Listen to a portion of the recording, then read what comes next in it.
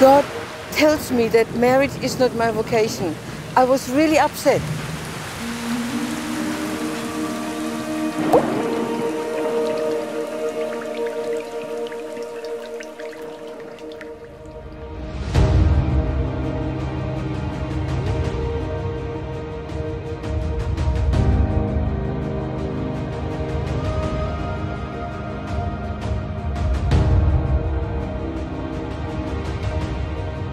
For me, Schoenstatt was my vocation.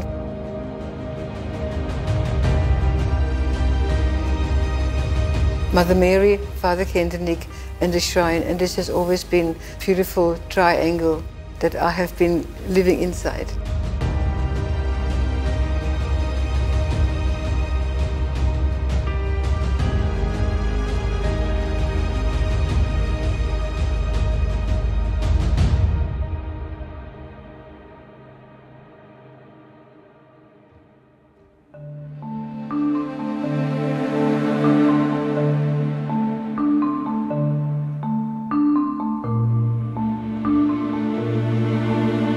My name is Sister Lisette.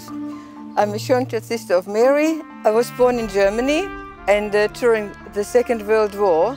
And as my father was in war, I was the only child then, my mother had to look after me in a city that was very badly damaged by the bombs of the people that damaged during war.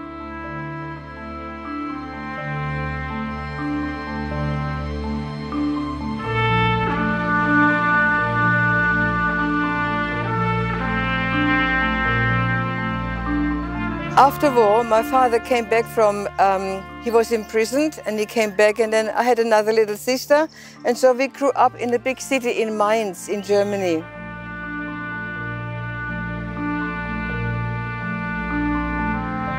Because of the situation there, we had all these damaged houses, and it was just a very different way of growing up. But I managed well, and we had school, and I went to the primary school there, and I studied after school to become an accountant, and I was very much involved in the youth work in our parish. I was a girl guide, and I was the diocesan leader of the girl guides in my diocese.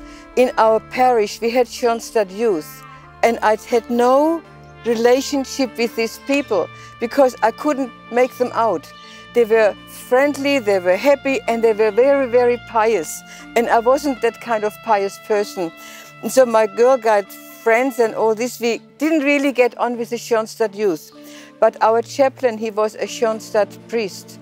And he instructed our leaders' meetings with the spirituality of Schoenstatt, which I didn't know it was Schoenstatt. But I agreed with this ideal of self-education and self-formation and love for Our Lady, and I had no idea it was Schoenstatt.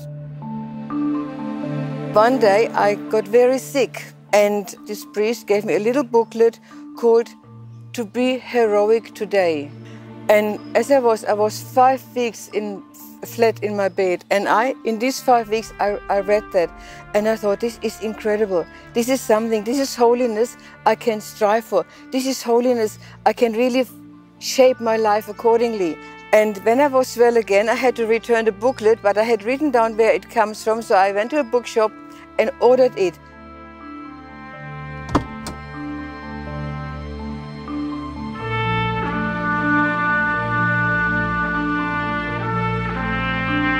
And then the ladies, oh, this comes from Schoenstatt. And I fell out of all the clouds. Schoenstatt, how about Schoenstatt producing something like this?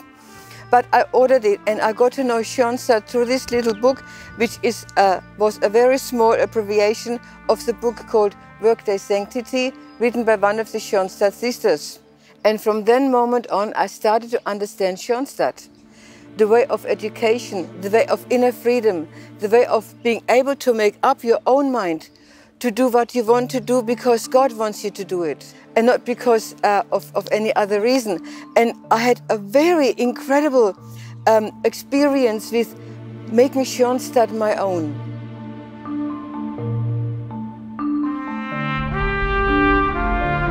As I got to know Schoenstatt in a very deep and personal way, at the same time, I got to know my boyfriend.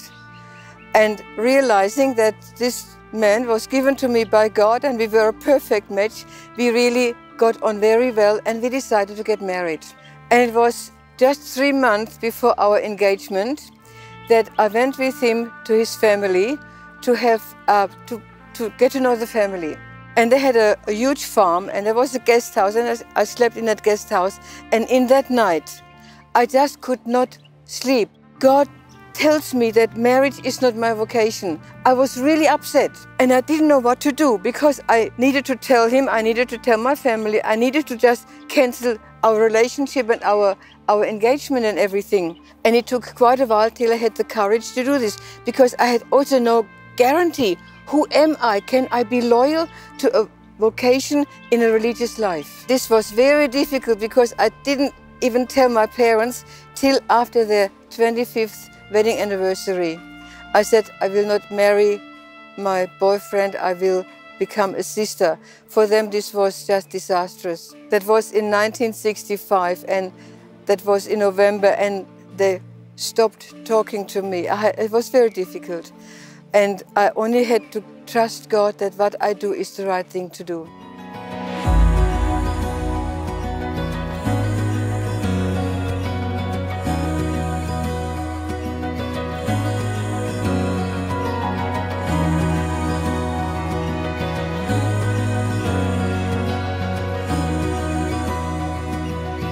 When I realized that marriage is not my vocation and that I had to give my life to Schoenstatt, I had to question which of the Schoenstatt communities am I going to join. The women communities as well as the priest communities are secular institutes, and as such they have a different way of life, a different lifestyle. And I thought, if I enter the ladies of Schoenstatt, they live a consecrated life in the midst of the world, either with a family or close to the workplace, but they don't live in community. And the Schoenstatt sisters, they live a life in community.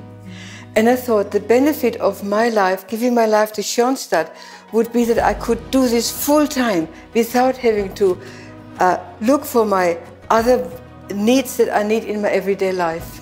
And this was actually my decision to enter the Schoenstatt Sisters, so that I could work for Schoenstatt full-time without having to look after all the domestic kind of work that naturally belongs to a living life. And so I entered the Schoenstatt Sisters.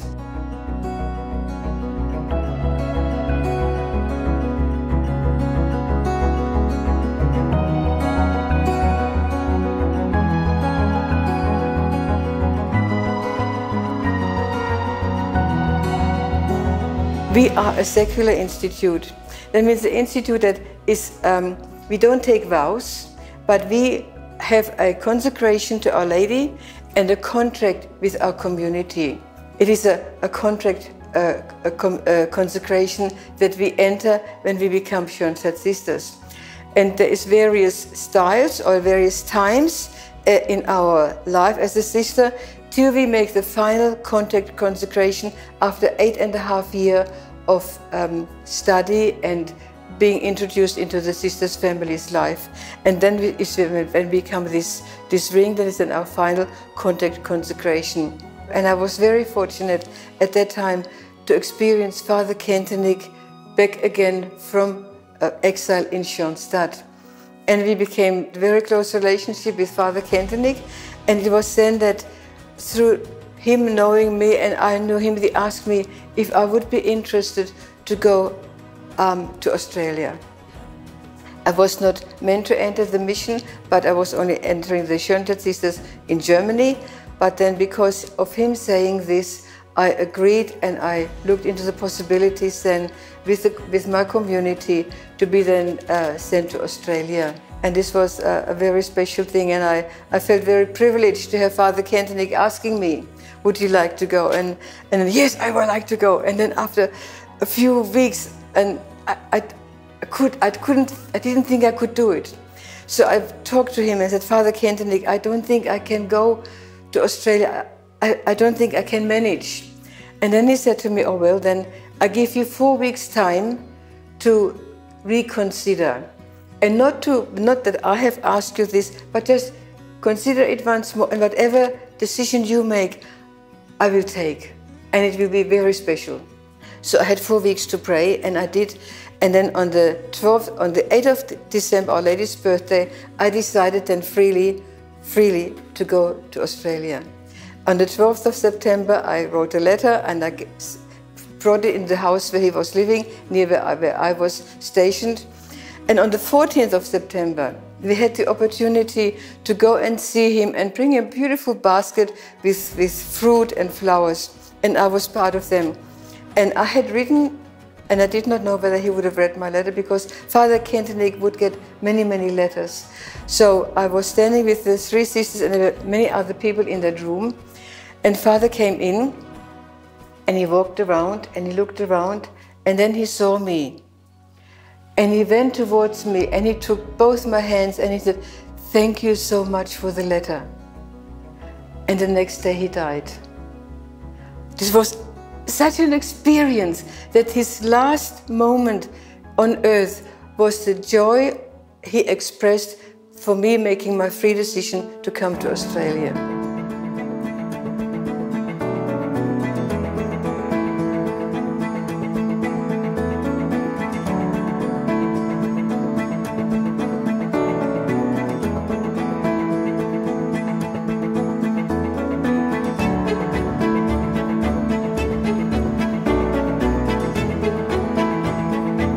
So after I arrived in Australia, I did not speak English. So I needed to go to various courses at university to make my university entrance exam in English, and different classes that were offered. And I took them all because I needed to speak this language. And what was then very interesting was, after a half year, after a semester of intensive English studies, I was transferred to the German community.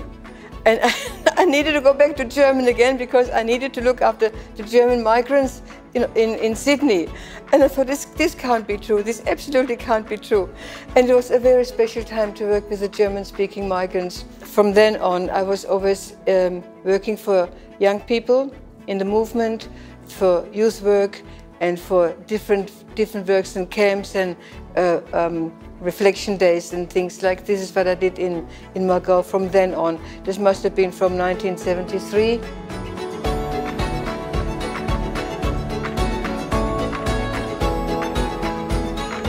Young people experience the same gifts that I experienced when I got to know Schoenstatt in Germany as a young girl.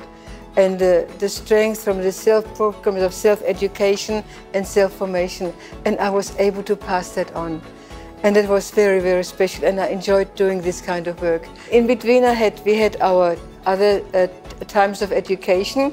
We call these tertianships, the first tertianship, and then the second tertianship, when we then finally received we made our contact consecration and received the ring as becoming now forever belonging and part of our Schoenstatt Sisters family.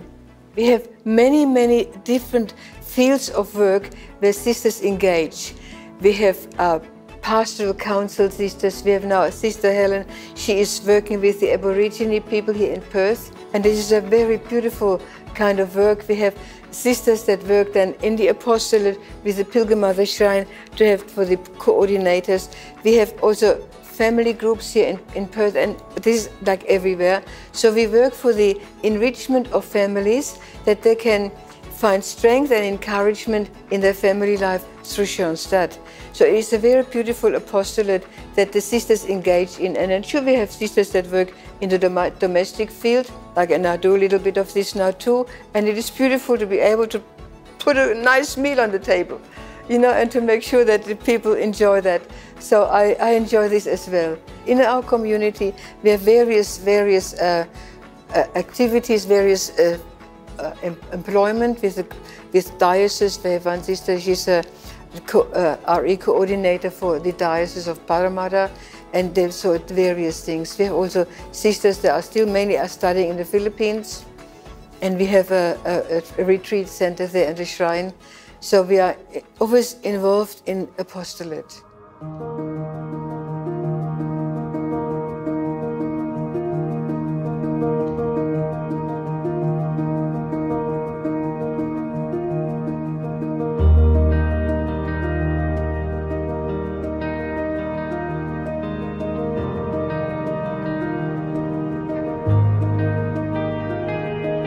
So when I then came to Western Australia, I finished my degree. I had a preschool here, and with the preschool, I also did a lot of adult formation, because children and families belong together.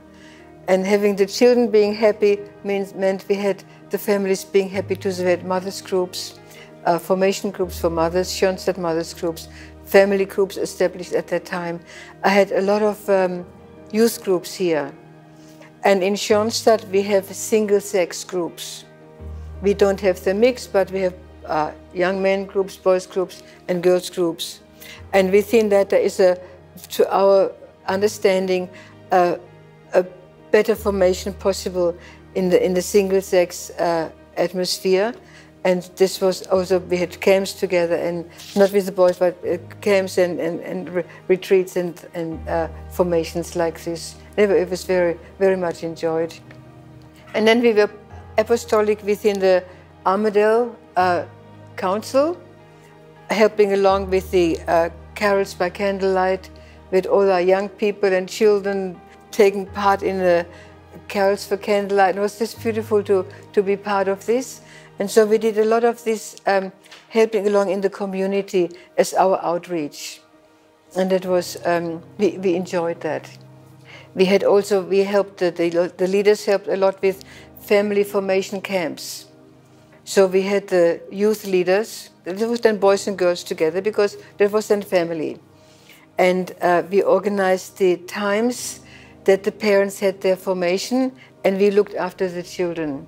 And we had these camps in Jarrahdale, and they were always very, very special and beautiful. And the children enjoyed it, and this is important. When parents go on a religious formation camp, and the children have not much to do, they find it boring, and then they don't want to come. But we made it so interesting for them that we took some whitewater rafting and stuff like this, and it was really great.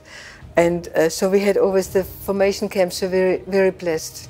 There was a priest coming from Sydney to be with the families, and so we had Holy Mass, we had the Sacrament of Reconciliation, and we had Adoration of the Blessed Sacrament, and it was very special.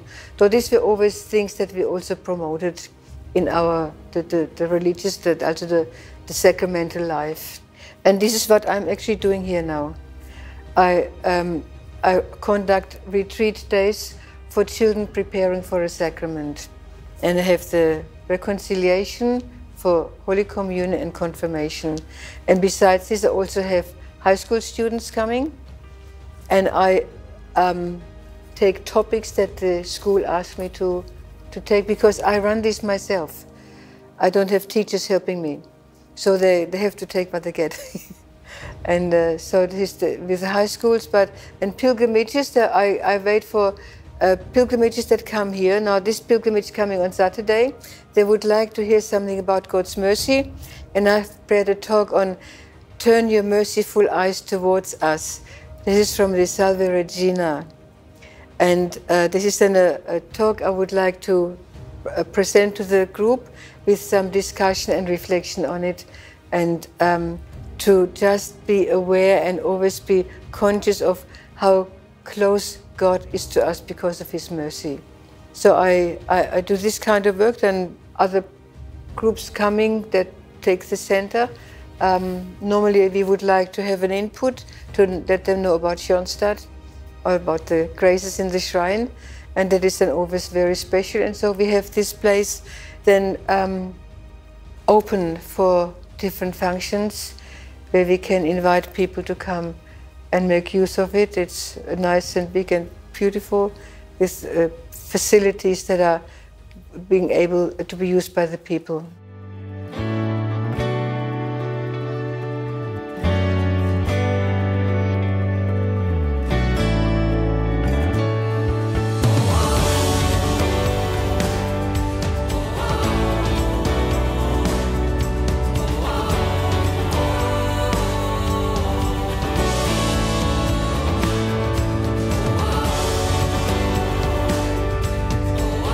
I feel very privileged that God has called me to this way of life, to live in a religious community and to be able to give my life and my love to Jesus, and to love Christ and to follow Christ and to serve Him through Our Lady. And then saying that we have never had an apparition of Mary, Father Kentenich would always say, but we are her apparitions. Wherever I am, you should encounter Mother Mary. And this is that image that we would like to produce in Schoenstatt, that we are this other Mary that can be present in this world through us. And through Our Lady, we will be then led to Christ. We will be able to combat all the difficulties that naturally come across our lives. And so I feel that this is a very special gift. So in all the difficulties, or I haven't really had difficulties regards my vocation. So I can't really make up anything because I didn't have any. For me, Schoenstatt was my vocation, is my life. And with Schoenstatt, Mother Mary, Father Kentenich, and the shrine. And this has always been a beautiful triangle that I have been living inside.